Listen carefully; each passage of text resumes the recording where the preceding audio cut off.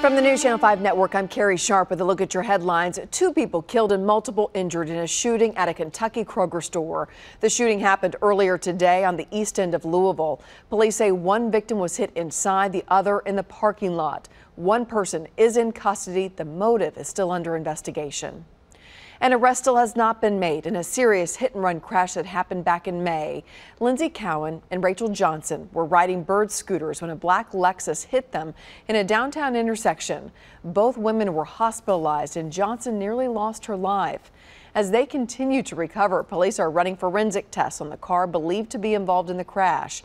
It belongs to James Reagan Jr. However, the father of one of the hit-and-run victims is frustrated by this lengthy investigation and says he's considering hiring his own detective to work this case.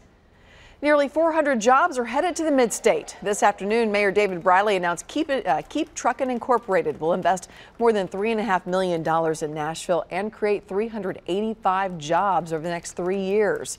Keep Truckin' provides electronic logging devices that allows drivers to track their hours on the road. The devices also offer video monitoring and fuel tax reporting. Time to check your forecast with meteorologist Bree Smith. Rain is on the way, so our sunshiny-filled days, they are unfortunately behind us. Now, overnight tonight, the cloud cover thickens. We should be mostly dry around daybreak Thursday.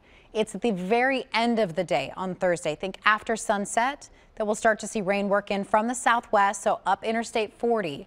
This is good news. It means that the Thursday evening commute won't be soggy, but Friday morning will be. We'll have wave after wave of showers come through Friday, throughout the morning, afternoon, even into the evening hours. Rain chances will start to pull back as we head towards Saturday, but we're still not looking at a bone dry weekend either. Somewhat unsettled for the next 4 days. Best chance for rain tomorrow is in the evening, specifically late evening. As I mentioned, all day Friday looks to be the soggiest, and then intermittent rain chances Saturday and Sunday.